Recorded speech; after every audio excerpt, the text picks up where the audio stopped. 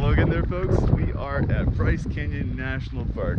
This is the amphitheater between Sunrise and Sunset Point, and Paul and I are about to begin our descent. We're going to kind of make our own loop. We're going to start off with the Queen's Garden Trail and take a connector from that down to the Peekaboo Trail, and then take the Peekaboo Loop all the way up to one side of the Navajo Loop. We'll choose one when we get there. Most of the reason being that the part of the loop for the Navajo is closed for the winter. So we'll make our own, and by that way we can also see about 3 trails at once instead of having to go to different trailheads and kick off from each of those. So should be fun, should be an adventure, and about to get started. Still trying to decide how I feel about the short sleeves. It's kind of chilly, that wind is piercing, but the sun's brilliant. So we'll figure it out. Anyway, gonna head down to the trailhead.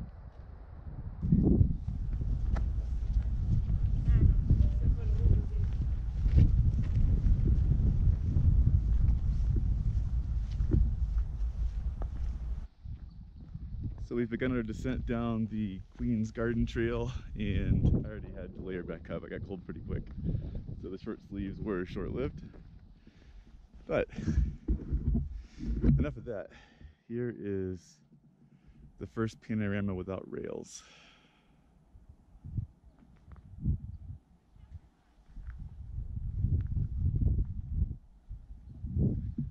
Kind of hard to see, but there's a what they call a window right there,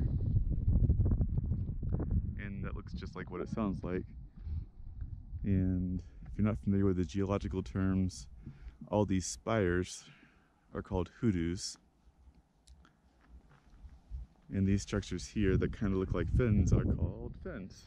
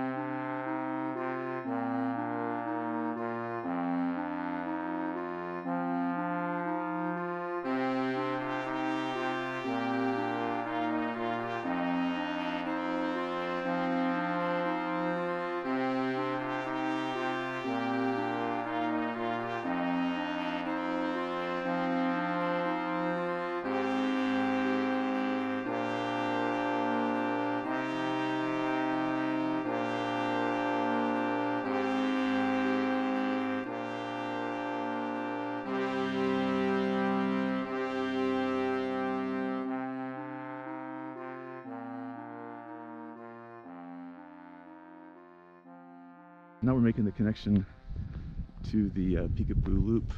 I think the first stop is the Navajo Trail, or Navajo Loop Trail.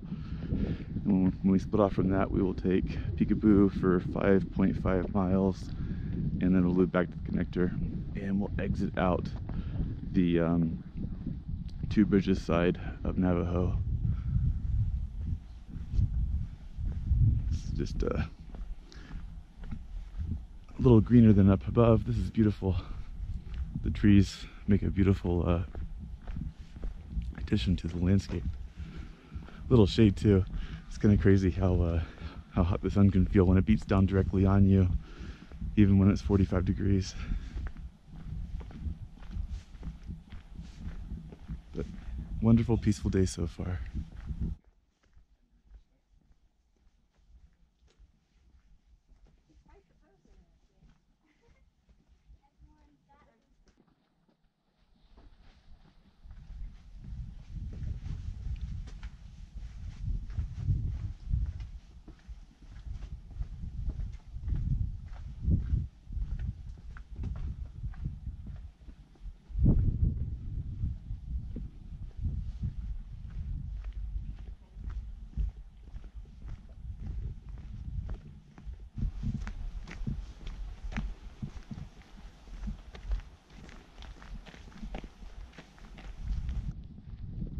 You know, I could be the oddity here, but I feel like this, whenever I go to like the really busy national parks and places, that have amazing scenery, like Zion and like back there like we were seeing.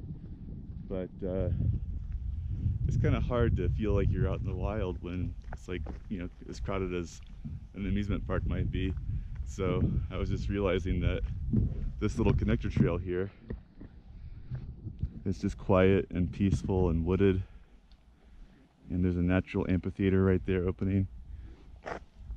I think I might be enjoying myself right now more than I did observing all the hoodoos and windows and the fins and beautiful structures. Don't get me wrong, it's gorgeous, but for me, the most amazing part of being out in God's creation is the solitude and peace and wild feeling. You can hear the birds instead of people talking. The wind is rushing through the leaves of the trees. It's just fabulous.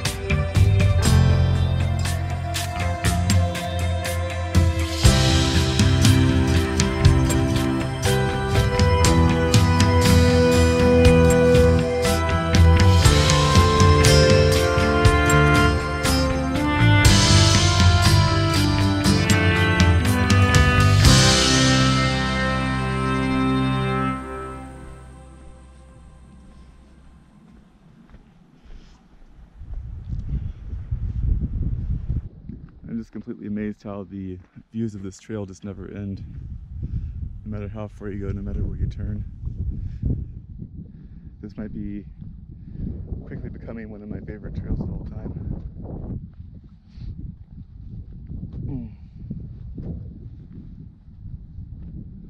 Just the sweeping panoramas when you look beyond the amphitheater are incredible too. It just feels so small when you can stare out into something so vast.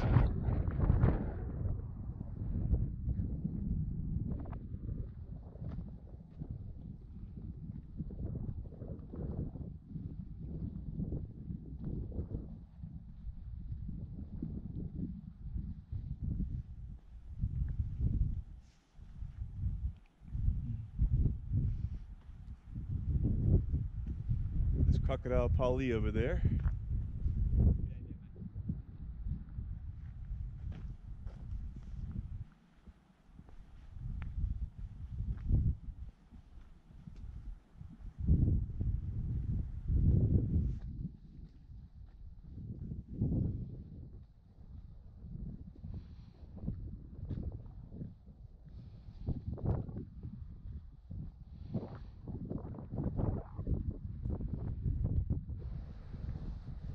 So we are almost back up to the Navajo Loop Connector Trail.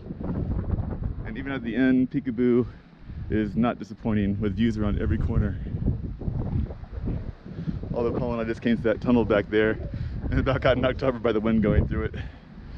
Blast of wind. Crazy.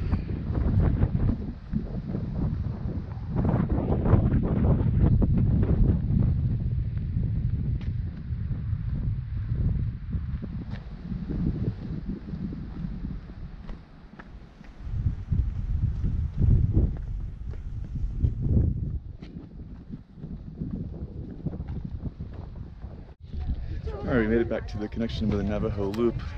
Back to the crowds, but back to the pretty sights as well. It's been pretty all along. So here we go, final ascent up.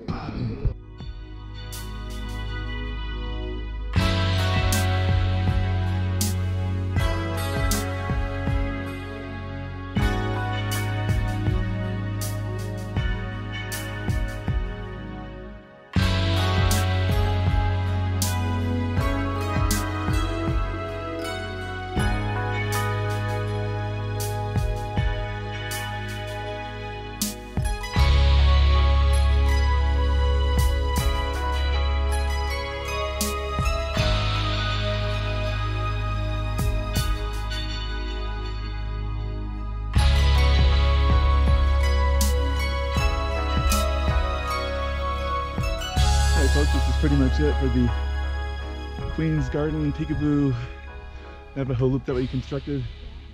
Almost at the top. So I'm going to go ahead and sign off and try to breathe. Thanks for watching as always. Till next time.